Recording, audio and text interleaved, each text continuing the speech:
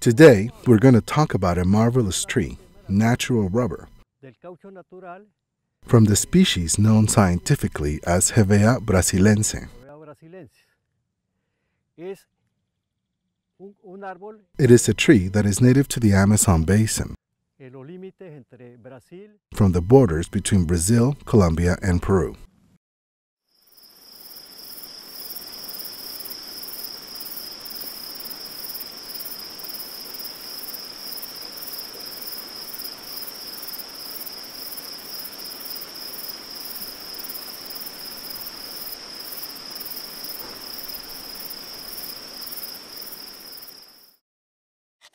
The large-scale exploitation of natural rubber took place in Colombia during a relatively short amount of time, a little more than half a century, between 1879 and 1945. Although its social and environmental impacts were of such magnitude that they are still felt in some areas of the country. The revolution produced by the automotive industry and in general by the mass production industries detonated an increase in the demand for natural rubber and contributed to raising its price in the world market.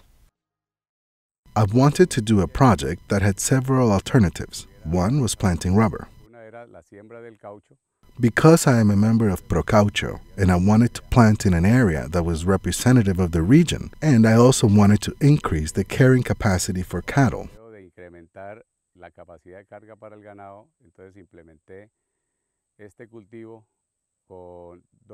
So I implemented this farm with dual plantings in double open grooves 13 meters wide where cattle can graze.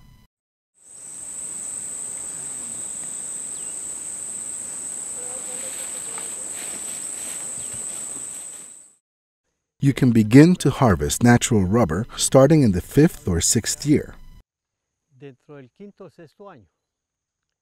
For that, certain technical parameters should be met. One of them, which is fundamental, is the circumference of the tree, which must be a minimum of 45 centimeters, measured at a height of 90 or 1.3 meters. Mínimo de 45 centímetros.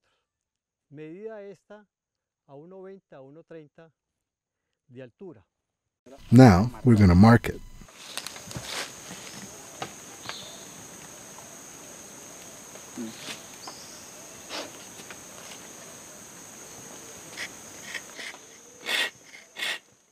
The other parameter is what we call the bark depth, which is measured with this tool.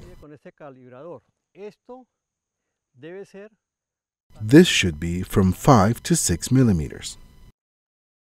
After doing these measurements, we begin to do what was called or is called the tapping panel. Lo que se llama el trazo del panel.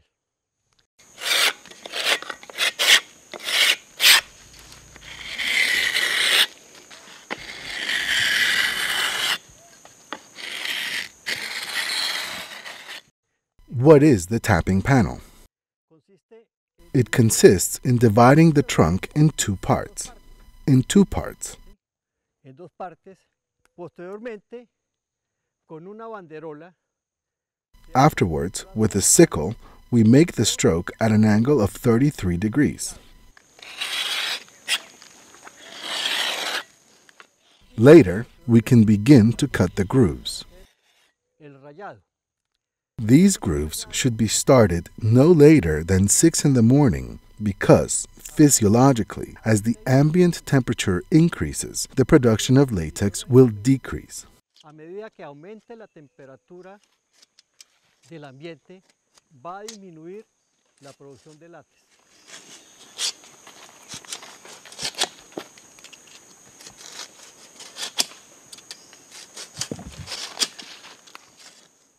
Each harvester is given what we call a task. Se le da lo que se llama una tarea. This task, which consists of how many trees he can tap in a day, is going to depend on the density of the plantation, and it's going to depend on their ability as well. Y va a depender de su habilidad también. Si ya le pegan, me estoy rayando lo normal.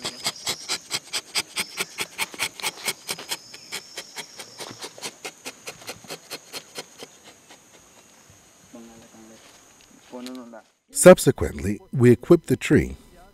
That consists of a vessel and of a conduit and the supports necessary to hold the vessel in place. Y en el respectivo soporte para sostener la taza.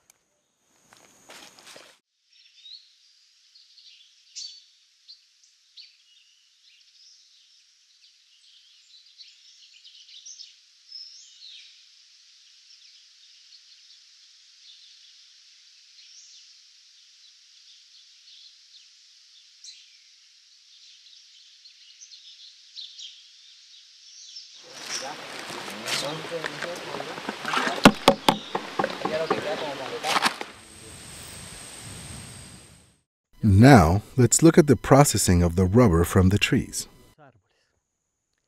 Con ese látex tenemos ya This latex is destined for the international market.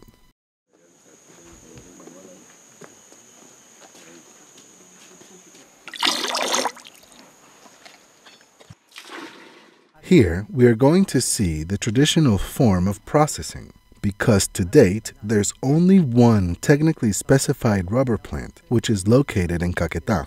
And in some parts, like in caoutchouc, where we have a little bit more advanced processes to produce technically specified rubber, because of the processing capacity, it is considered a small plant that can only process the rubber produced in caoutchouc affiliated farms. de beneficio es una planta pequeña que simplemente da para la producción que Procaucho saca en sus fincas. Here, we have the most traditional process, which consists of carrying the latex here. Que consiste en traer el látex acá, ¿sí? This latex is passed to the large cans after it's filtered. Fincas grandes, previa filtración. Subsequently, it is taken to the pens. Canoas, se le agrega We add more water.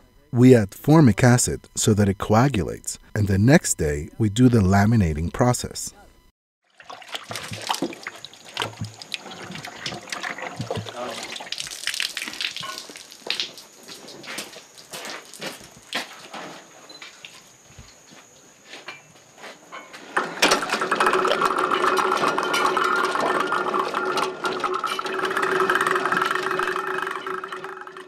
After this laminating process, it is placed to dry under shade, and after 10 or 12 days, you can put together what we call the rubber bullet.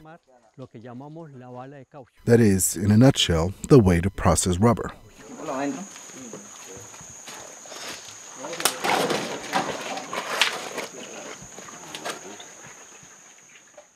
I want to finish by saying that for the area and for the country, rubber can be very important, even for small farmers, since a producer with 3 or 4 well-managed hectares can generate enough production to improve their quality of life, since they can increase their monthly income. Ya que sus ingresos mensualmente aumentan. Una hectárea de caucho en plena producción de este tipo de caucho 1 hectare of rubber in full production of this type of dry rubber is capable of producing an average of 1.5 or 1.6 tons of rubber. So we can invite the small farmers to grow rubber and, above all, to do it with associated farms, since that can improve their profitability.